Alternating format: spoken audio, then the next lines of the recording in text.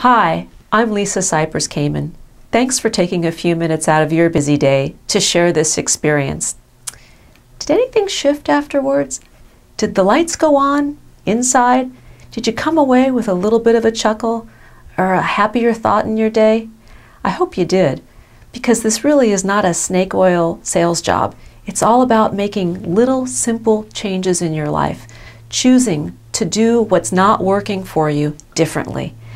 And if you found that you're coming away with a smile on your face and a warm feeling in your heart, and you've learned something that you can share with somebody else, join us. Join us at www.harvestinghappinessforheroes.org.